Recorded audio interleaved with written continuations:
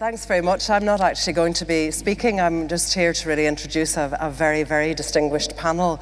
But just to say a few words to start off with, it's absolutely amazing to be here. I've never felt so empowered and surged full of the energy of a wonderful group of people who are here in the room today. So thanks very much to Sharon and all of her team for making all this possible. I'm sure everybody here feels the same.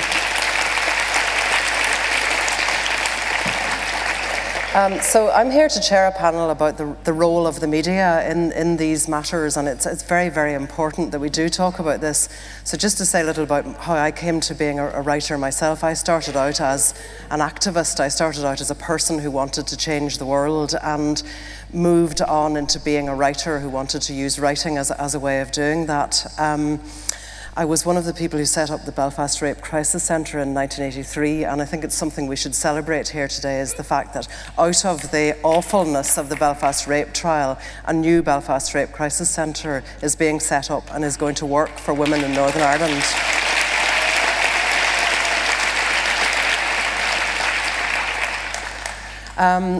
Through having done that work and through being a young feminist, I brought that sensibility to being a journalist. And my first book, Sophia's Story, which I wrote in 1998, just to tell you a little about what I mean about bringing a feminist sensibility, I think one of the most important lines in that book was where Sophia was addressing the fact that many people's reaction to her story, which was one of having been brutally abused along with her siblings by her father for many, many years, was, why didn't their mother save them? And Sophia says in the book, my mother couldn't save us, she was one of us. And to me, that is what is feminist about Sophia's story, and I think that's what feminist journalists are trying to bring to the work that they do. We, and there are many, many brilliant feminist journalists in this country, we've told a lot of stories, but as Insia was talking about earlier, there are many, many stories which have not been told. And many of those stories have not been told because when feminist journalists go to editors asking to tell those kind of stories, which are women's stories, they're often stories of women who have no power whatsoever in their communities and their societies, they're not recognised as being significant people. And just to give you an example from my own experience recently, you heard from the wonderful Suzanne Connolly earlier, and I had the great privilege of being the journalist to whom Suzanne first told her story and brought it to the public domain just shortly before her stepfather was convicted. But when I spoke to an editor, a particular editor, male editor, about that story, he was highly unimpressed by it, and I was arguing to get quite a bit of space for it, and he said, look, it's a Belfast story and it's a Wednesday. Whatever the hell that means. But, you know, there is this so what attitude which journalists are faced with, and have to give great credit to Roisin Ingle, who's here today, is that she picked up the story and did a really profound, lengthy, respectful interview with Suzanne as part of the Women's Podcast in the Irish Times. So I think Roisin deserves a round of applause for that.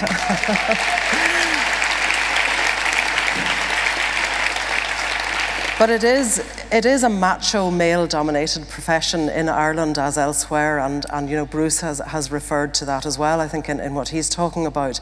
You know, you're bringing stories to a profession which isn't entirely always receptive to them. Ciara Rose spoke earlier about her horrific experience of appearing on a panel with Ian O'Doherty. I just remind you, these creeps are our colleagues. You know, we have to work with these guys. They treat other women journalists in exactly the same dismissive and disparaging way. And just before I bring on the panel, because I realise I've now been going on and on, I recently read something on Twitter about someone who said that I feel so angry that I feel as if every time I open my mouth a swarm of bees is going to come out of it. And so there you are, I'm your balanced host for this next session.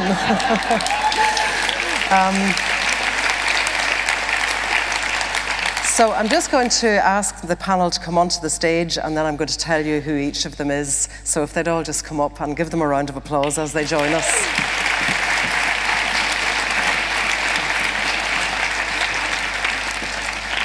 Now, this is going to be a conversation, so instead of each person, you know, giving a spiel, we're going to have a conversation in which questions are going to be directed to each person, and then they'll talk to each other, and I'll try and ensure that people get a fair share of the time.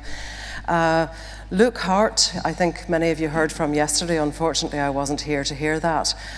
Luke's father murdered Luke's mother and sister, and Luke and his brother Ryan have become very powerful advocates against violence against women, and they are particularly, or Luke today is particularly speaking about how concerned he was with the way that in the media the murderer's voice was given authority, whereas and he was allowed to portray himself as a victim, and all of us who've worked in the Irish media know many stories like that.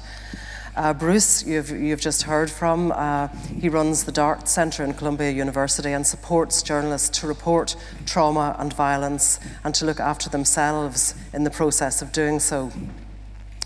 Cindy Southworth is the Executive Vice President of the US National Network to End Domestic Violence, and in 2000 she founded the Safety Net Project to address the role of technology in violence against women, and she's going to focus today on social media, its challenges and also its benefits in doing this kind of work.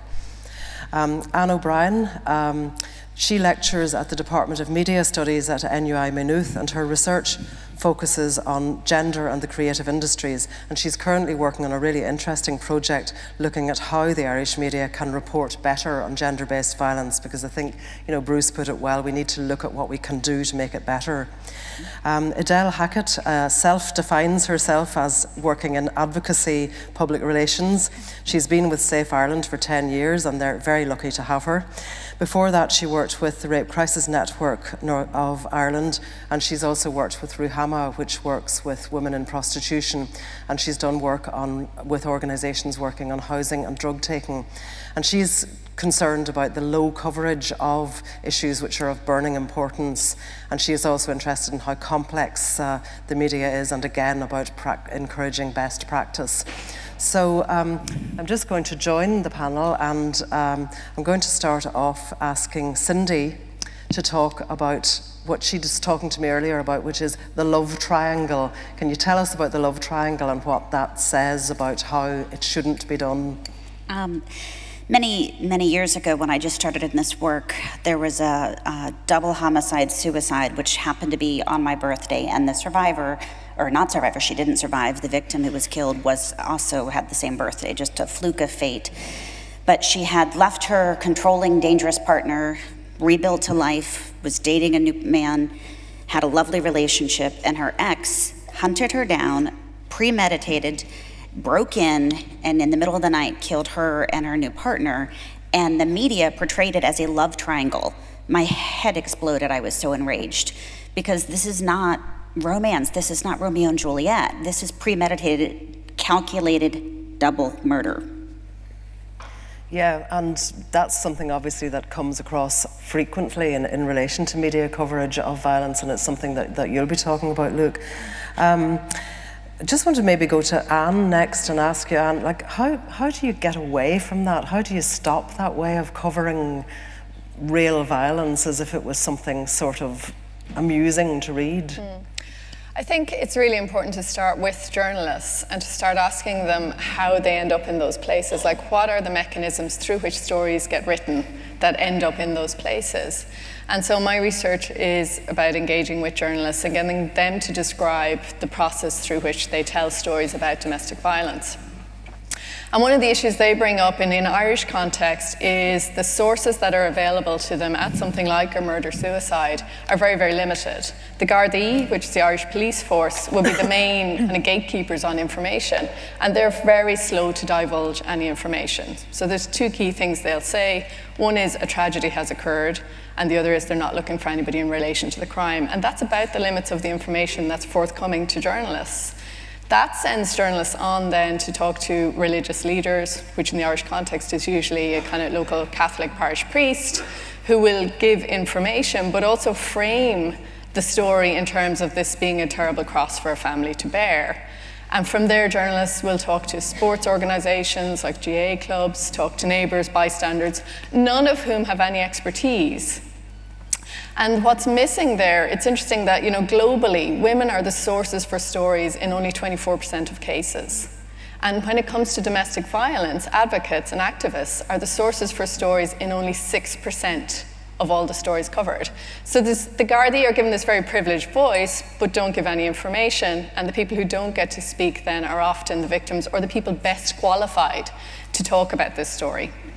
The second thing that gets in the way then is the way that journalists frame stories. So there's kind of long-standing traditions in which people are trained into the industry, socialized into it. There's a whole culture around how journalists tell stories. And oftentimes, domestic violence stories get told in the way they've always been told. And when I speak to journalists and say, why did you not call that murder-suicide a domestic violence incident? They would say, oh, I couldn't make that leap. Because there's no tradition of naming those stories that way. Editors do talk about being open to covering domestic violence stories, but they are a little bit cagey around it. And their caginess comes from a sensitivity, they would claim, to not wanting to upset families or communities. But equally, they are wary as well of potential defamation issues in more feature-style productions. But they do claim to be open to increasing the coverage there. The other thing that came up for journalists was the relationship with advocacy agencies, and they have a sense that a lot of activists and advocates kind of tar them all with the one brush, don't distinguish enough between good journalists and not good journalists, and that there's a need there for more engagement. So I suppose the good news is that there's a piece of work that can be done with the Irish police force around how they disseminate information. There's a piece of work to do in the universities, back where we work, with training young media workers, young journalists, into thinking differently about this issue and being able to name it as domestic violence or as gender-based violence. There's work, editors are open to engagement, particularly around something like generating new guidelines, constantly innovating on guidelines, and going beyond just guidelines to offering guidance. And they would very much proactively welcome engagement from advocacy organisations working in the area. And I think through those three things... I'm going to go on to the guidelines thing in a few minutes, but just maybe to stick at the moment with this, there is actually a whole genre, Bruce, isn't there, called true crime? You know, well, sure. Which kind of emanates, I think, really in America, but which is also part of the media scene here. Sure, but that's often, you know, whether it's in the sort of reality TV reconstructed crime form or in print form, that's based on the idea of of engaging with people's fear and arousal. You know, we all are fascinated by violence in the world, but we also don't want to think about it too much. Right? So I think there is the true crime genre. I think the problem with covering the issues like Anna's talking about is that journalists, goes back to this question of training though, is about, you wouldn't send someone to cover a football match who doesn't know what the rules are. And yet we send the youngest reporters out to interview families and survivors and to the scenes of crimes and to try to track down these stories without any framework for understanding domestic violence. We do the same thing with baby judges and baby prosecutors. What, you're just out of school? You should handle the toughest cases. Go for it. And then I think there's also something else, which is that a lot of reporting practice traditionally follows the criminal justice system. It starts with the Gardaí, but it also then goes on through the courts and trials. And courts are about determining the guilt or innocence of a perpetrator, right? Survivors, victims, families are to a certain extent pieces of furniture in that process. You're exhibits along the way to achieving a social end.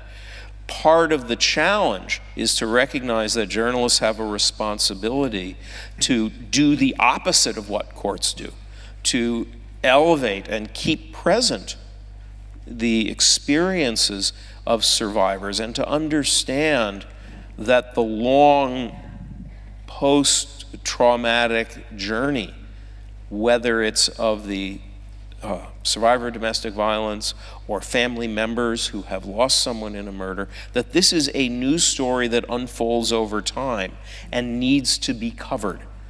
That the lives of survivors themselves are part of the news as much as the criminal justice process in which the perpetrator plays a central role. So I'll stop you at that actually, Bruce, because we're really rushing on time here. And I would like to bring Cindy back in just in relation to something you just said there about the responsibility of journalism. I mean, your work is a lot to do with social media, isn't it? And there is, like, certainly during the Belfast rape trial recently, there was these two parallel worlds of what was going on in the mainstream media and what was going on in social media.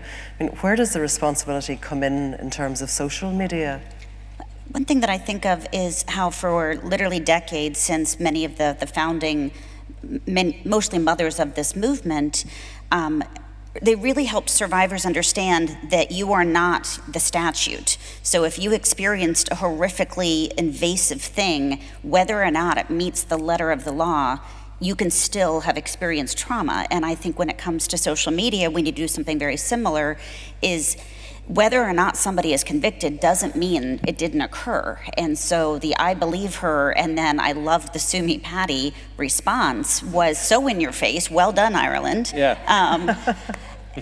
And the point is, and you know, we can see things in the US, something may have happened, but that doesn't mean a group of white men decide that, meh, we're not so concerned about rape, we're gonna put you on the Supreme Court.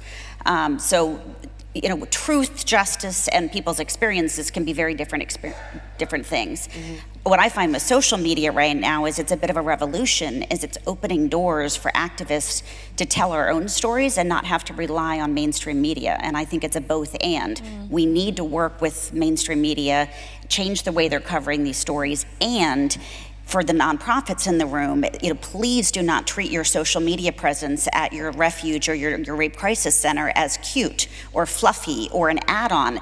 It's you taking responsibility of telling your own story and not waiting for mainstream media to catch up.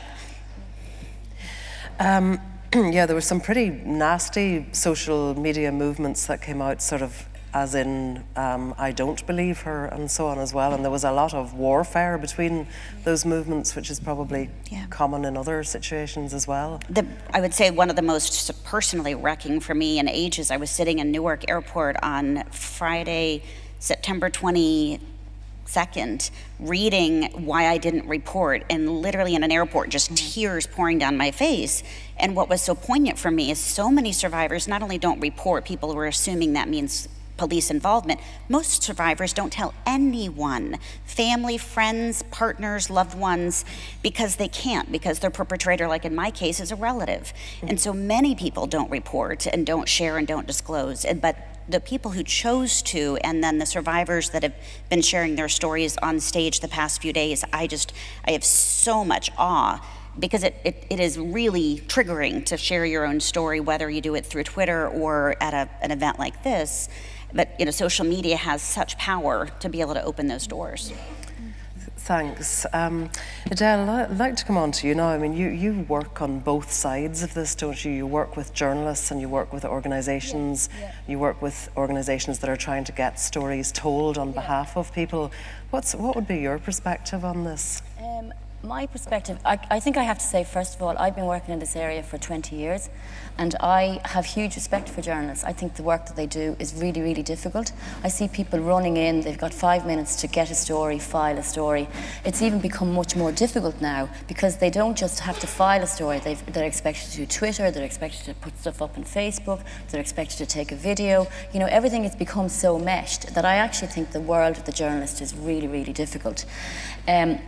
I suppose for me, what can be frustrating is that journalists that I meet, first of all, they tend to be the younger journalists that often come. Now, the other thing is that I don't think that we can tar all journalists with the same brush. We tend, this session is called the role of the media. I mean, the media is huge. There's different types of media. I looked at the coverage from today. I looked at the coverage of Amanda Carroll, who was killed 2 days ago. There's an enormous difference in the way in which different media deal with the same story.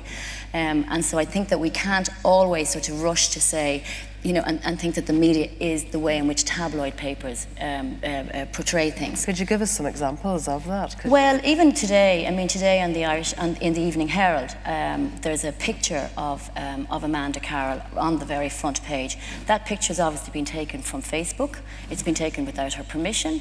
And I suppose what I think about when I see a headline or a front story, a front page like that is, what is that doing to the family? How is that re-traumatizing that family?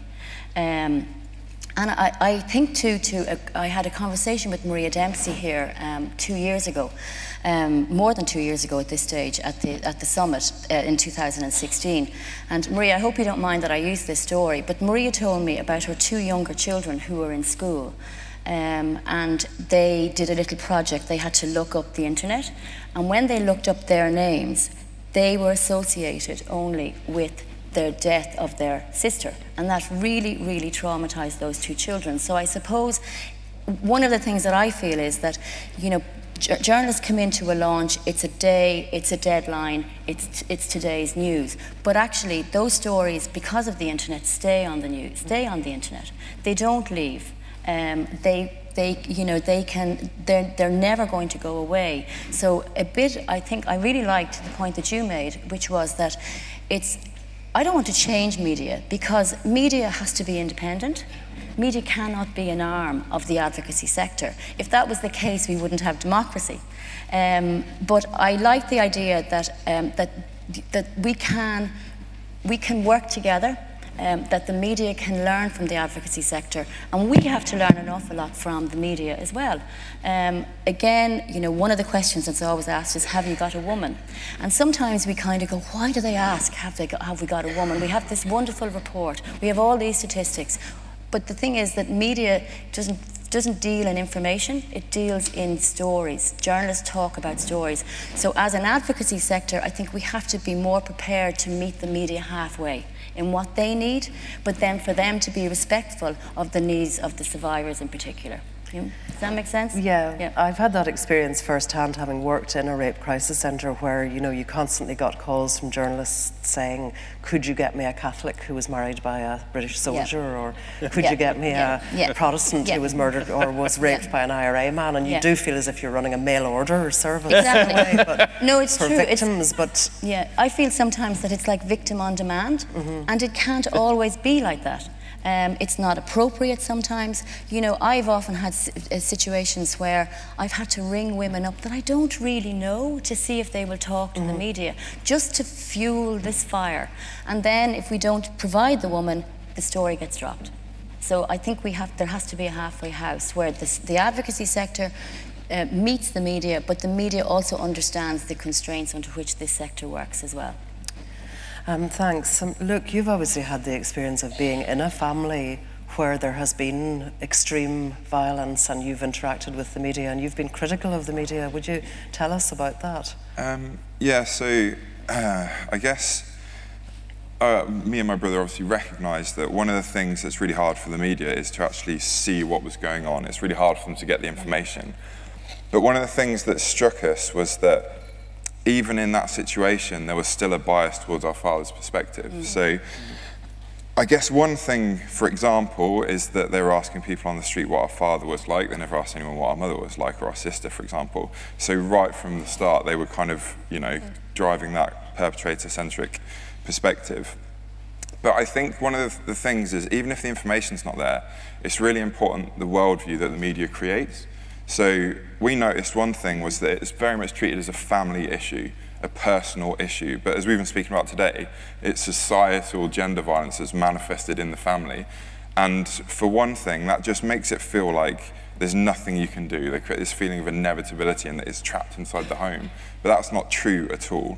And one thing that really struck us as well is that, I guess, how would I put it? For us, it was really, really difficult to see our mother and sister silenced. And I think the perspective is totally key. And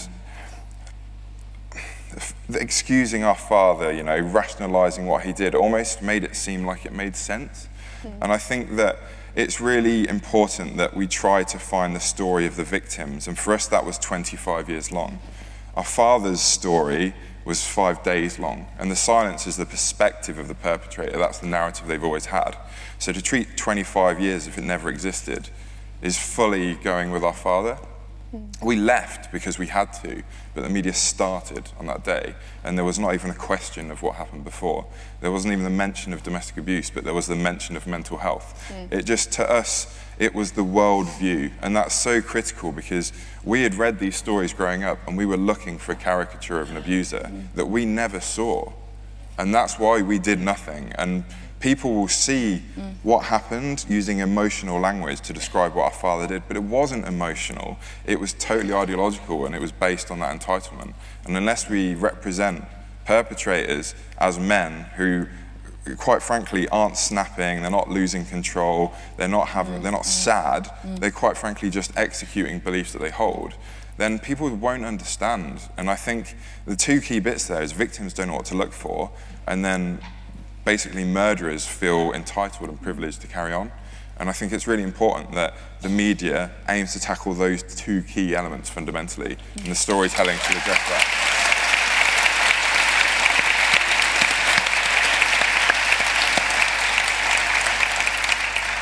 And did you find any journalists who were willing to explore the real stories? So it took us a year. Most of the reporting represented that worldview we were talking about that was incorrect. And it was only when we kind of went to the media and said, look, we want to tell that 25-year story, that it came out. But even up to, I mean, obviously victims, when they're traumatized, can't give that story immediately. But I think it's really important that the media creates a worldview that we statistically know is the case, academically we know is the case. Yeah. We need to represent the world, not just like, you know, these tiny disparate incidents. We need to show people the world, because people experience this often in a tragic way, and if they have no warning beforehand, then quite frankly I believe the media's failed. Part of the problem with how crime gets reported, and this goes back to the true crime genre, is that it's the most spectacular and unusual crimes that of course go to the top of the news and that we pay attention to.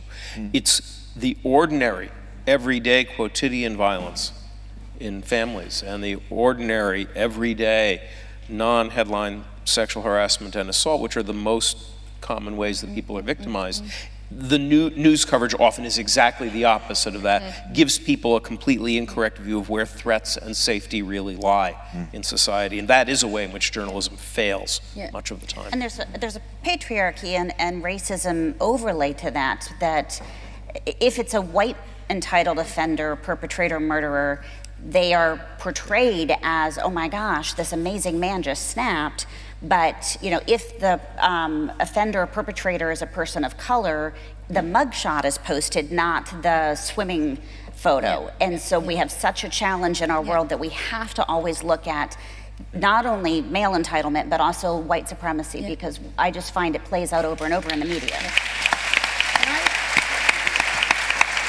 I just say, Susan, I was thinking about how, and I was talking to somebody last night, and you know, when you're looking at the sort of the Ferris wheel of media, and invariably there's enough time when you come in and you've got 5 or 6 minutes to kind of cover something. Ask Sharon, is she ready for an interview? There's enough time to do the who, what, where, and when. But the problem is that the why actually takes a long time, and the why requires resources. The why requires those who are leading and heading up media corporations to actually have the time to allow journalists to ask the why. Because I actually think most journalists want to get to the why, but they're not given the time, the space, the spread to be able to get to that point. And this goes back to what you were talking about the demise of investigative journalism. That unfortunately we're kind of seeing surface journalism for the most part. And then there are amazing pockets, like the work that you do, but you have to, you know, spend a long time getting to know the real issues and getting to know the complexity of an issue like this. Well, I think the issue that Suzanne brought up earlier about grooming is very interesting, isn't it? That, you know, we are groomed as a society into obliterating domestic violence and violence against children and male violence against women and children. And part of that, Susan, How do you is deal where with the that? journalists go for the story, and the fact that they go to the police forces, which are very male-dominated as well, have a very masculinist view on the world. And there's an interesting piece of work done in Australia by their own police force, where they voluntarily began to look at how they were treating incidents of domestic violence, and then also looked at their engagement with media, and it did revolutionise how seriously the media took it when the police were taking it seriously. The media took their lead from them. Yeah, I remember being sent down to a prison to talk to a man who had been just a very notorious character who'd just been jailed for years and years of abusing his daughter. And the prison officer was very curious as to what I was doing there, and he said, so he found out what case I was interested in, and he said, oh yeah, that was terrible. And I said, yeah, it was really awful what that young woman went through. And he says, oh, no. He says, I didn't mean that at all. He says, that was very much a two-way story, you know. And started telling me all this stuff about how she had led him on, and, you know, she'd been very provocative and all this. And, you know, because he'd obviously been listening to a lot of these sex offenders in the prison, and he had completely sort of taken on this point of view, you know. So when you're up against the sort of notion as violence against women as being entertainment, it's very difficult to turn it into serious work, isn't it? I also think it's challenging too for all of us to distill down complex, nuanced, thoughtful, trauma-informed points to pithy, quotable elements, but I would say that Eileen and Mona prove that it is very possible. Yes, definitely. And do you want to talk a little bit more about where you're hoping to go with your research? And we need to talk about guidelines as well. Is that something that's on the agenda? That's something that both Luke and Adele will want to talk about as well. Sure. I think what the research has shown around guidelines is that when they're issued to journalists, they don't particularly work very well.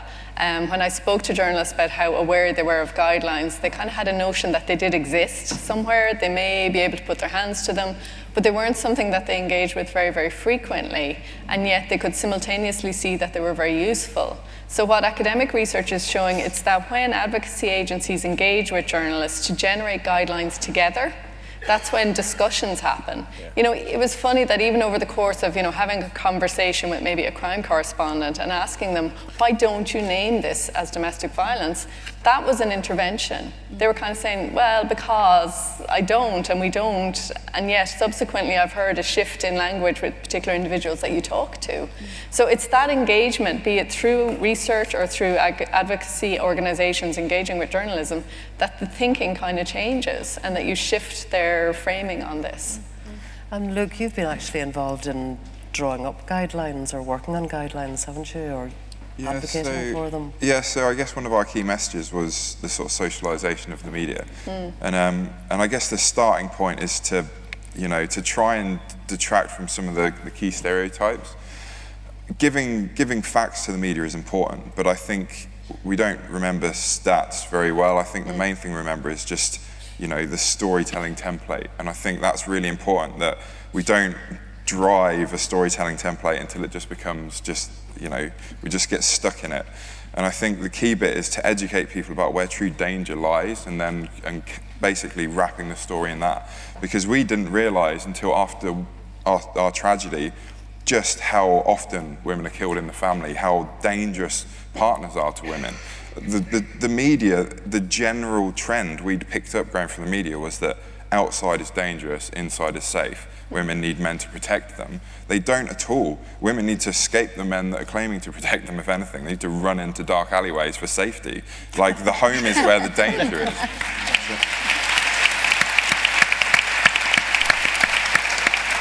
So, and Mona definitely showed you don't need a man to take care of you. Exactly, you don't at all. And I think it's hard for us to pinpoint where it came from, and we can't say exactly, but that's what we were taught. And I don't think we're the only people that have collectively been taught that.